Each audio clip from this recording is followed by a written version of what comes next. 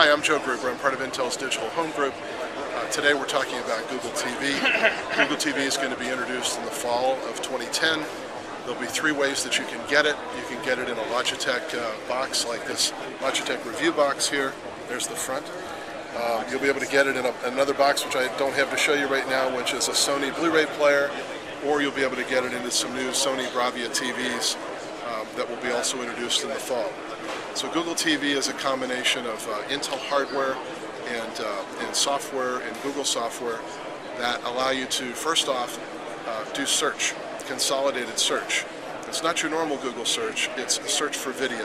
The Intel CE4100 is the underlying hardware that makes this all possible. That's a unique purpose-built media processor that we have in this Logitech device, in the Sony TV, and also in the Sony Blu-ray player.